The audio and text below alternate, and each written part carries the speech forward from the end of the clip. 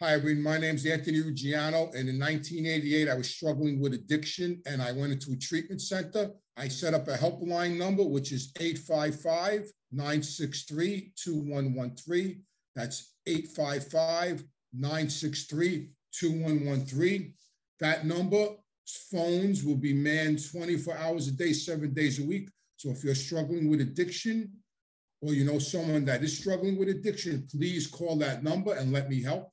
I will be hands-on. I will be personally involved in the person's recovery. They will meet me. They will spend time with me, and I will help them live a life beyond their wildest dreams. So please, if you know anybody that has a problem with addiction, or you yourself have a problem with addiction, please call that number. Let me help, and also help their family members or friends. Please call that number, 855-963-2113. That's 855-963-2113.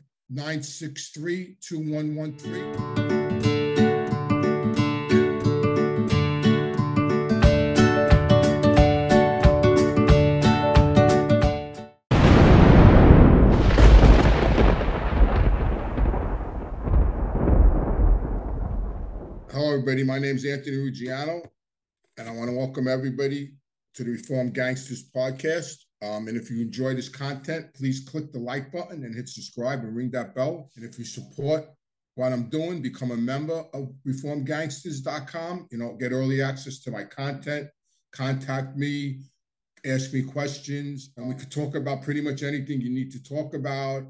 So just reach out. So I just want to talk a minute about what's going on in my life with my podcast, Reformed Gangsters, which I believe in, you know, and I try to do it to the best of my ability. So we were doing really well with YouTube. Everything was moving forward. And then all of a sudden I started talking about drug treatment and explaining to people out there what goes on in drug treatment centers. And I started promoting a helpline where I could help people with drug addiction and alcohol addiction. All of a sudden now I'm being flagged. I'm being demonetized. They're cutting my fees. They're saying my content has too much violence in it. And I mean, you know, they sent us some guidelines, and I'm like sort of in a gray area with some stuff. I'll give them that, but you know, but I've been talking about this for months now, and all of a sudden now, since I started talking about some drug reform and drug treatment and a helpline, all of a sudden I'm being flagged now. So to prevent any further aggravation on my part or anything, if you're interested in my videos moving forward, you could go on Patreon, and you get to that through Reformed Gangsters, and just you know, it's just a $5 fee. So if anybody's interested, please go to Reformed Gangsters and go to Patreon and register. And you know, we're speaking to YouTube to try to get this all straightened out. Because, you know, I want to put out some good content. I mean, I don't want to disrespect YouTube either, you know, so I'll work within the guidelines, but I would like to know a reason why all of a sudden nothing was said. And now I'm talking about drug treatment and drug prevention and my own history, you know, on that road to addiction and then getting clean and sober. Why all of a sudden I'm having issues. So we'll find out what happens. More will be revealed, and I'll let you know as soon as I know what's going on. But in the meantime, like I said, go to Reformed Gangsters, go to Patreon, and register and listen to all my content.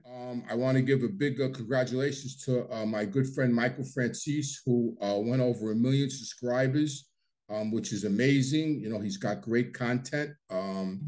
You know, he's the best out there right now as far as this genre is concerned. And I just want to congratulate him. I know he puts in a lot of hard work, and you know, he believes in what he does, and he made some major changes in his life, and I give him much respect. There was a picture that I took in 1979. I was 25 years old. It took place at Arthur Kill Correctional Facility in Staten Island. Back then in the 70s, it was a state prison. Today, it's still there. It's abandoned. I think they might make it they're talking about making it a movie studio. The other fellow in it, Freddie Pierno, the second person from the right, he was another inmate. He was my co-defendant. He was there. And another person in the picture was Sally Pecchio, whose nickname was Sally Bots. Was my childhood friend. And the other one was Carl Amato. He was another friend of ours that he came up to visit me with Sally Bots. Later on, Carl Amato became a made member of the Gambino family. Unfortunately, him and Freddie have passed away. I try to answer as many questions as I can. A lot of questions, a lot of people ask me if I knew certain people, basically really all over the country, in Chicago, in LA, in Florida, in Jersey, in Cleveland. And, and I did know a lot of people. I mean, my father knew a lot of people. We had personal relationships with some of them we didn't, but we knew of them. But I've been getting a lot of questions about a fellow named Tommy Agro. And Tommy was my father's co-defendant on my father's case in Florida. He was a made member of the Gambino family. He was in a famous, a very powerful captain's crew named Joe Piney, who was a major heroin trafficker back in the day, who did a lot of time for heroin trafficking. He was a captain in the Gambino family. He actually was a major player in the assassination of Paul Castellano. So he straightened Tommy out. I personally met Tommy in the 70s, in the early 70s, at an after-hour club in Manhattan. It was a penthouse in Manhattan that 3 people owned it. Eddie Lino, who I'm sure everybody out there knows who Eddie was. He was a captain in the Gambino family that was assassinated on the Bell Parkway by the mob cops. But back then in the 70s, he was just, he was hanging out at the Ravenite. He was partners with another guy named Charlie Wingy, who was a drug dealer, and this other guy, Jimmy Balls. The 3 of them were partners. I actually worked for them for a while in their number business. But anyway, they had this after-hour club in Manhattan in a penthouse up on the top of this building, a beautiful after hours with a dice. I mean, it was gorgeous. And that's the first time I personally met Tommy A. They used to call him Tommy A. He came up there. He was a rah-rah guy. He was a short guy with a deep voice, very loud, very boisterous. He came up there. He knew who I was, that I was Andy's son. He was introduced to me. He actually hung out with us, drinking, doing some other stuff that I don't want to mention anymore on YouTube. At the end of the night, my friend Sal and I actually drove him home. He had an apartment in downtown Manhattan, and he actually got in the car with some young lady that he was taking home with him, and we drove him home. So that was my first meeting with Tommy A. When I was a kid. That was before I went to prison. I must have been about 22 years old at the time. I already knew Joe Piney through my father. We used to go to his restaurant. My father had dealings with Joe Piney. So I already knew who his captain was, because he had just got straightened out at that time, Tommy A. And that was that. Right after I got out of prison in 1980, my father was bouncing back and forth from Florida to New York. He was going back and forth. He had businesses in Florida, so he was traveling back and forth. And his partner, Tony Lee, he stood in New York, basically took care of all their operations in New York. And my father was running a crew down in Miami, in South Miami, in Broward County, and Dade County. My father didn't know anybody that Tommy was with Tommy down there. He knew Bobby DeSimone. Tommy DeSimone's brother was with Tommy A, but he didn't know anybody else. While my father was down there, Tommy A had beat this guy, Joe Iannuzzi, beat him half to death over money. I mean, really gave the guy a tremendous beating. That the only reason why he didn't die was because a woman that was in the back of a pizzeria in Florida, and a woman walked in the back of the kitchen, and they stopped beating Joey Dogs, and they ran out. While Joe Dogs was in the hospital, he made a deal with the FBI to get even, and because the mob is a greedy organization, they actually took him back into their crew after beating him half to death. So he was actually already cooperating. So what happened was my father was in Florida. He got sent for to come to New York. He was sent for by Paul Castellano, Neil, and Joe Gallo, who was the consigliere at the time. and he was sent for them, and he flew up to New York, and he met with them, and he met with Joe Piney, and he met with Tommy A. And Paul asked my father if he knew Traficante Jr. in Tampa. And my father did know him. My father was introduced to him. My father knew him. And back then in Miami and Florida, bingo halls were very big. The mob had control of the bingo halls, and they were making big money with bingo halls. There was no casinos down there then at the time, so bingo halls were really huge, huge, huge. They asked my father if he could go to see Traficante with Tommy and represent them and take care of this issue, because Tommy had a problem with them over a bingo hall with the Traficante crew in Tampa, and Tommy had an issue with a bingo hall in Florida, and they asked my father to take Tommy there and represent them and sit down with Traficante and Tommy and straighten this thing out.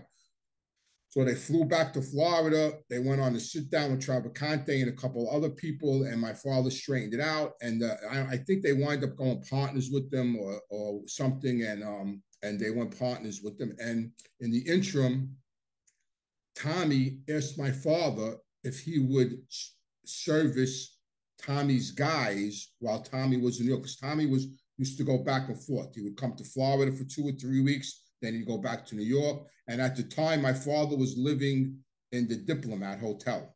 So Tommy used to stay in the Diplomat Hotel too at the time. But it's comical too, because we all used to stay in the Diplomat. And my wife at the time, Alice, she was a good kid, but she was a little dizzy. And she was close. Tommy was married to an Asian girl. I forget the Asian girl's name. He liked Asian girls, Tommy.